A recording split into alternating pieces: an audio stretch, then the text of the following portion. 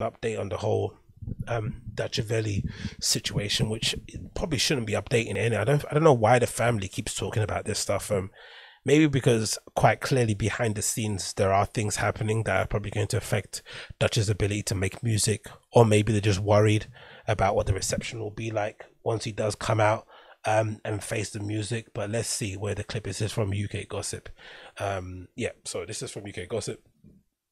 They posted about it earlier today, and it says the following: new DMs claiming Dutchavelli's innocence have been revealed. So this is a screenshot here taken from some girl called Angela Cartier's account. I think that might be the girl involved, right? The underage girl. So let's just tread lightly, but I think this might be it. So it says the following: when Dutch got hacked, I did too. They deleted all my messages. I saw people messaging me telling me to provide the original messages, but I couldn't as they were all gone when I went through our chat. But I just went into my story archives and found some of the original stories Dutch was replying to. Dutch's name needs to be cleared as all these lies being told on him are disgusting. My family and I are going through hell all because of these lies. This whole situation is unfair and painful. Swipe for some of the original messages. Please stop with all the lies.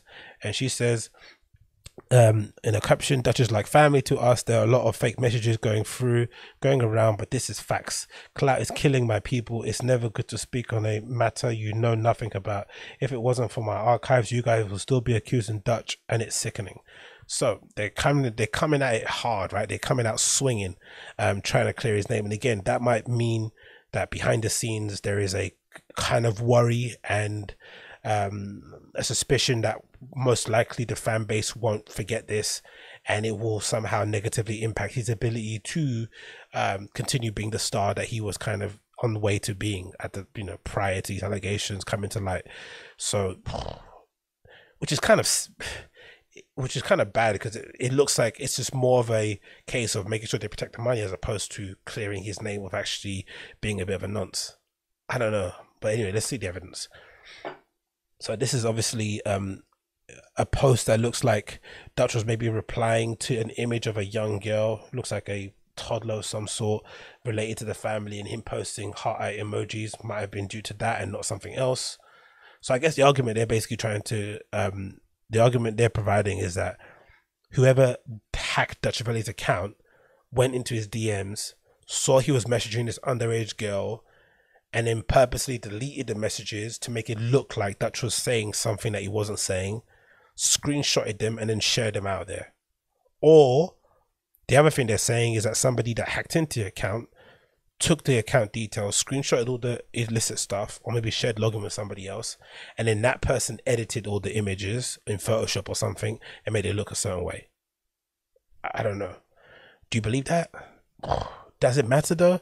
I guess it does, because if we don't believe that, if we don't move on from this and accept that he's not a nonce, then he's not going to have the career that he wants to have, innit? That's probably the worry.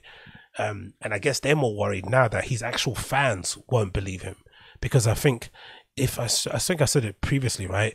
When I read his, or when I listened to his posts on his own page, it did seem like his own fan base were pretty on side, but that might have been because he was just deleting comments. Maybe his management put in key, because I think Instagram, if you've got a verified account, you can do that thing where you can have like an automatic comments get hidden automatically if they mention certain keywords.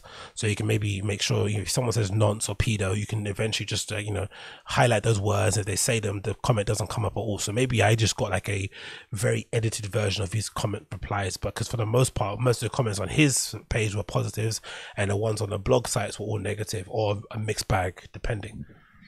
So next screenshot here, you got an image of Meg Thee Stallion, and then I don't know, what does this prove? That the girl uploaded the picture of Meg Thee Stallion, and then Dutchavelli put heart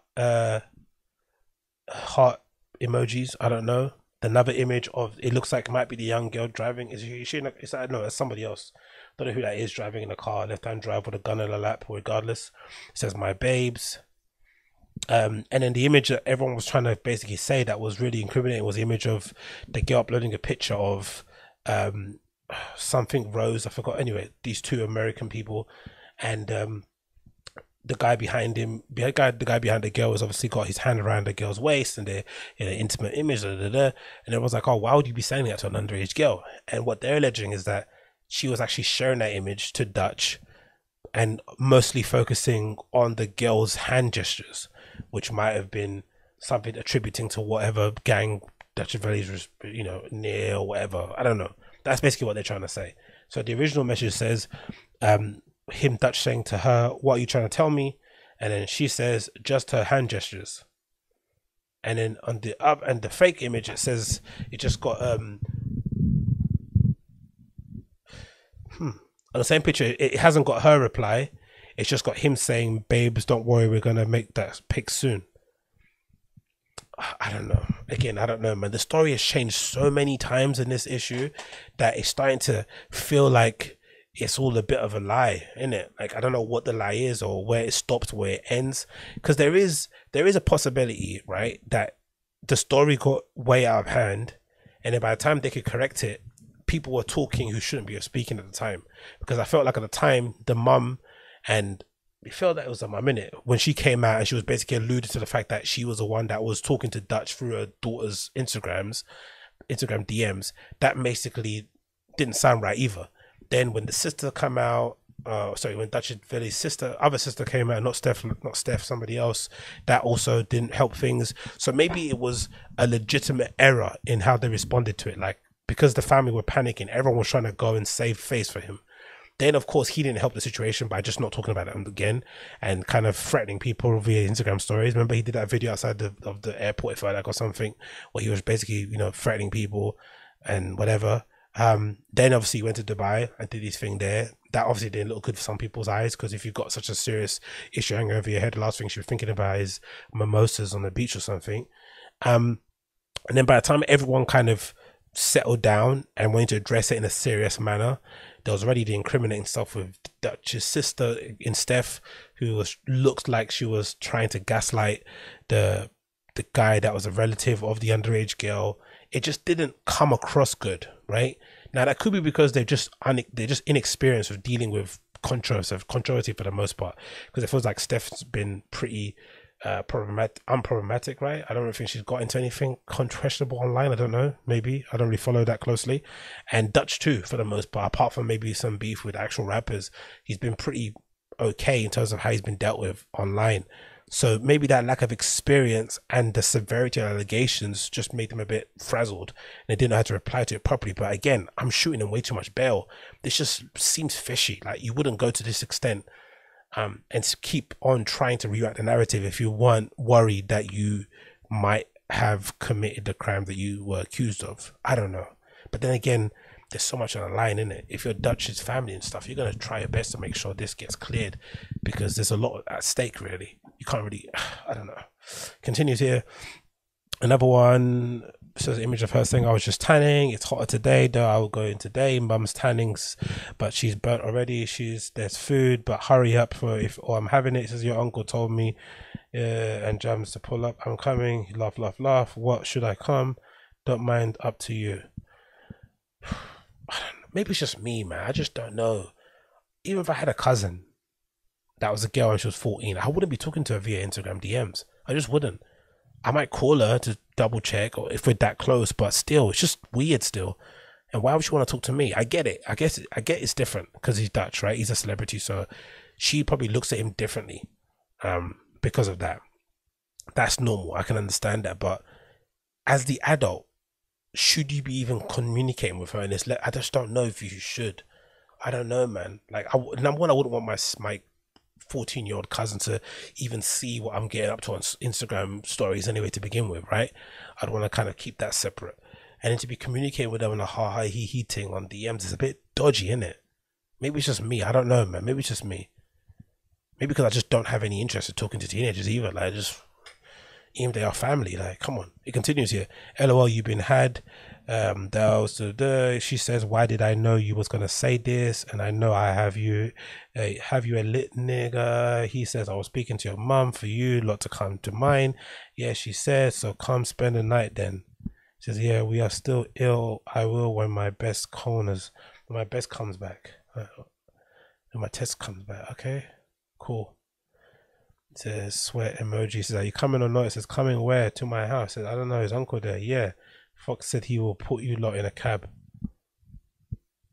Okay, I guess.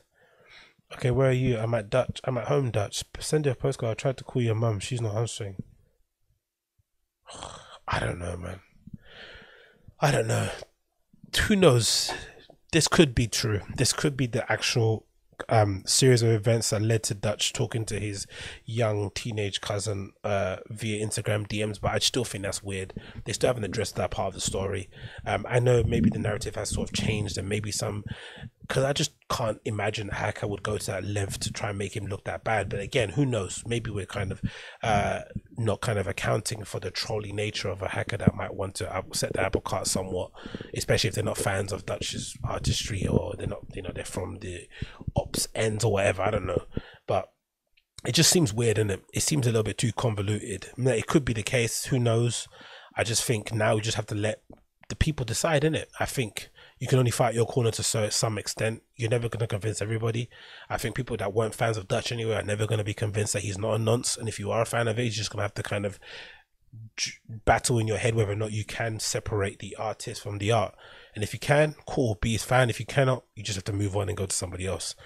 But I guess, again, like I said in the previous video, if the family are okay with it, we have to be okay with it as well. We just have to kind of move on. We just can't keep beating a dead horse, even though I am quintessentially beating a dead horse. But hey, we're here.